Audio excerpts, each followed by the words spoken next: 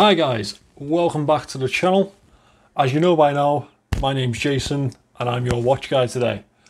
Before I introduce the watch that I'm reviewing today, I'd like to say thank you for everyone who's subscribed lately. We're pretty much at 100 subscribers and I know that's not a big deal for a lot of people, but for me, I didn't expect to get anywhere near it. This was just a little bit of fun whilst I was off work in this lockdown.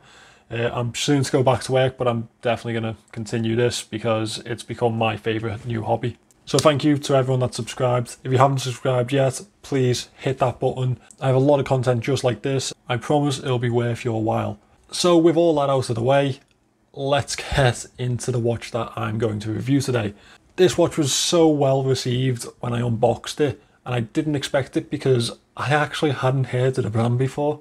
It is this little Guanqin. Now, I couldn't find much that I didn't like about this when I unboxed it. It's an automatic watch with a 24-hour moon-sun complication, and it also has an open heart dial, which I thought was so impressive considering that I paid £15 for it, or just under. Now, if you're interested in this watch by the end of the video, I've left an affiliate link down in the description that costs you no extra. All it does is tell AliExpress that I've sent you their way and gives me a little bit of money in return, which I go and spend on watches. So it's a lovely little circle. So without further ado, let's get into this watch review and see if I could find anything wrong with this £15 automatic watch from Guanqin. So this is my full review of the Guanqin. Now I'd like to start by mentioning a mistake that I made in the last video, the unboxing. This here is not a moon phase dial, it's a 24-hour moon and sun display. So I apologise for that. Still a really nice feature. So straight into the dimensions, this is a 42mm diameter watch. Now that's probably on the bigger end of what I'd wear in a dress watch. I think any bigger, and it's a bit of a weird looking dress watch. This does have quite a bit of presence on wrist, to be fair. It is 13.5mm thick. The lugs are 20mm wide, and lug to lug it is 49mm. So as I say, that is probably on the bigger size of what I'd wear. So this only has a 30-meter water resistance. Now that's splash proof at best in my opinion, but I wouldn't really count that as something that I'd hold against this watch because it is primarily a dress watch. And I don't imagine you're planning on getting your dress watch so wet. So let's move into the casing. Now this is a stainless steel case, that's what they've listed it as on their advert. Best that I can tell, they're telling the truth, it does feel stainless steel. It may be a alloy, but I wouldn't be able to tell myself. It doesn't feel as cheap as the FNGEEN did. It is a full high polish finish throughout the watch, as you can see, including the crown here. This is a small pull and push crown. It's protected by these little crown guards either side, which adds a little bit to the casing of this watch, a little bit of presence to it. Now here's a clip-on display case back. That's probably where its 30-meter water resistance comes from. It has no real protection. This is a really nice display case, and you've got to give them props for assigning that rotor. I wouldn't have expected that in a watch that cost me less than £15. It has stainless steel here, Guanqin Watch Co, water resistance 3 bar, and something that I guess identifies the model number, but I haven't seen anything that relays that online. I'll just bring you in closer so you can see that blue handset. Now it is blued to look like it's been heat treated, but I suspect that it is just a coating or a paint. The 24-hour subdial over here also has a nice blue heat treated looking hand, which flows with the rest of the design of the watch. I really do like that blue handset. It's a nice added feature. It's a nice piece of quality in the watch. Now as we move past our handset and into the dial, it is a 3D printed dial as best I can tell. Now that's a really nice piece of quality at a watch at this price. I didn't expect something like that. It is also indented around the subdial too. And obviously this 24-hour moon and sun dial is set behind this dial. I think that's a really nice added piece of quality here, and it's not something that I really expected at £15. So props to Guanqin. As I mentioned, we have two subdials here. Now this is the 24-hour dial, and this here is a moon and sun 24-hour dial. Don't quite know why they need two 24-hour dials, but I think they look quite nice. We have a really nicely framed open heart display here, so you can see the balance wheel working away. I really like the gold bridge across this. It gives a really nice effect to the watch. I've never really been one for open heart watches, but I think this one's done quite nicely. I really do enjoy the large Arabic numerals around the face. I like big legible displays like this, and I think Guanqin have hit this one on the head.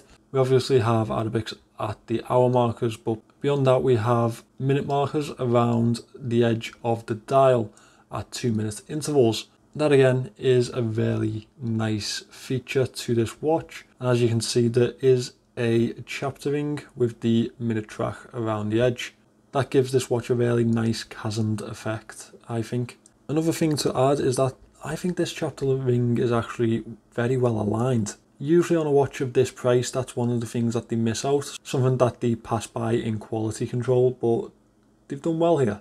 Now, moving around the watch, we have this brown leather strap, or at least it says it's leather. It feels really plastic to me, so I don't know what type of quality leather this is. They have actually signed the inside of the leather strap, which again is nice. I didn't expect that from Guanqin. I mean, we are talking about a £15 watch here. As well as that, we have a signed buckle with the Guanqin logo. Again, little touches like that are what really surprised me on watches of this price. I'm shocked that they can fit that into the budget. Now this strap is really cheap feeling. The buckle isn't as bad, but I never really like to bring these watches down due to the strap because it's a very easy fix. It's something that you can swap off and pop on something that you like more. So I'm not shocked that it's low quality, but it's not that much of a downfall for me. Now, in my unboxing video, I said that I couldn't find any flaws with this watch. I kept it on wrist for a couple of days, maybe a week, and really tried to test the watch as much as I could.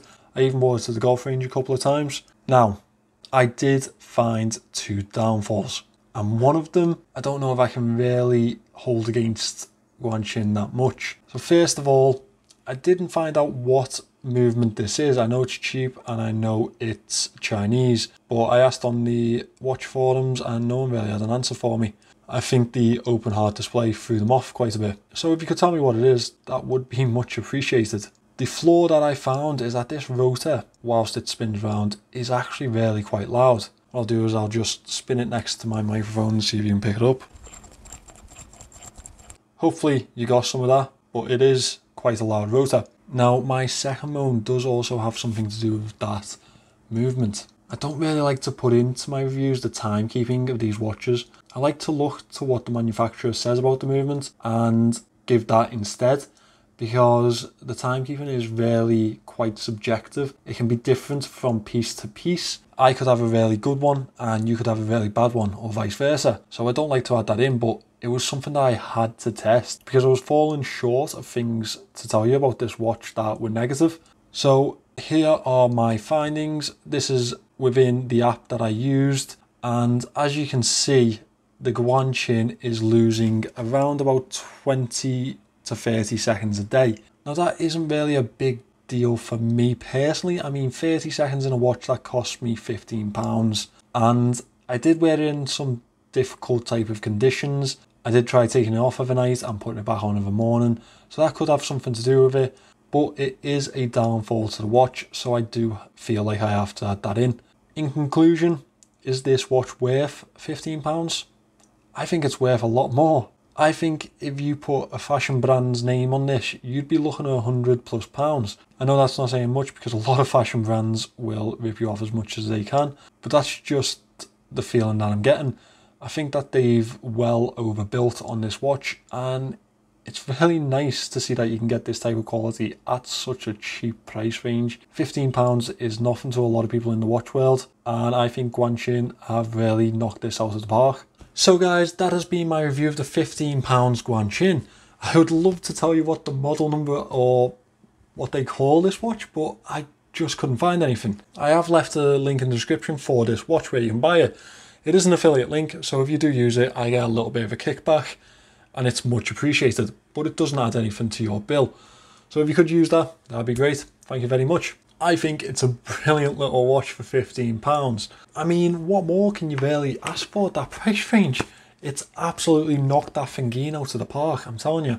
I am very pleasantly surprised. It's actually made me want to go and buy a few more of these Guanqins to see if I spend a little bit extra, I guess something astronomically better, because they do have one around the £50 mark, and it'd be very interesting to see that. If you want to see that, let me know and I'll see if I can get one in.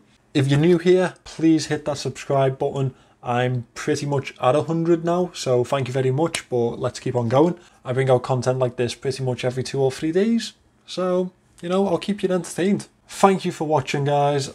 My name's Jason, and I have been your watch guy today. I'll see you in the next one.